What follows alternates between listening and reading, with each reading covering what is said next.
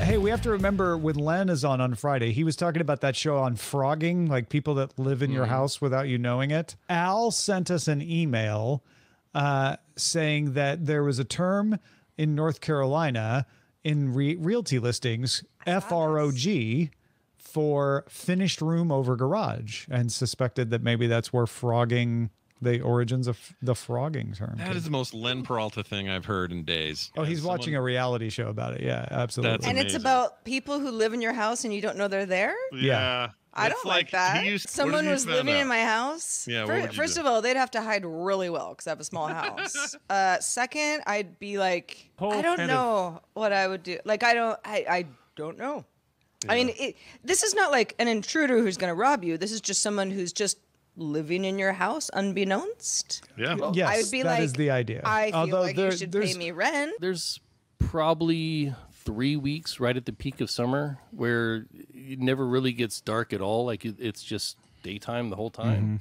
What Does this keep vampires away from Alaska? With vampires, couldn't they just get like some really high SPF sunblock and not have to worry about being in the sun? It depends on the type of vampire, right? Yeah, it really depends. What about their eyes? The vampires that catch on fire with the sun, I don't know if I'd trust.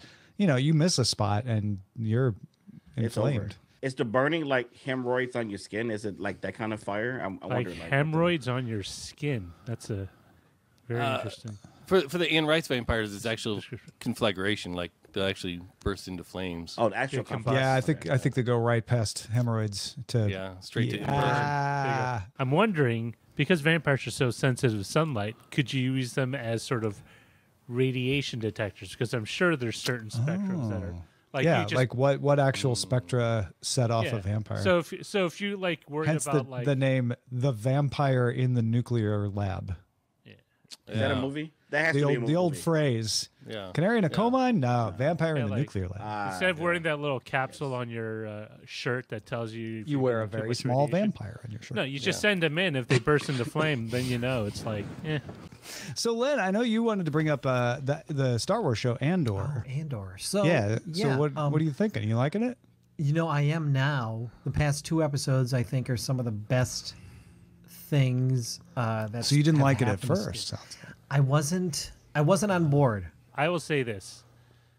I then say it. I coughed up money figuratively for Disney just to watch it. Yeah. I've watched through all the other Star Wars stuff. This is the first one that has actively made me want to watch each new release, like at least, if not the same day, the next day.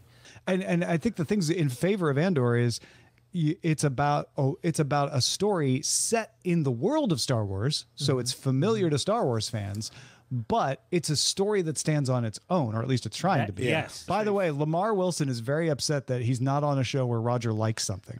He's in our chat right now. He's like, oh, he waits until I'm off the show to like things. I get it.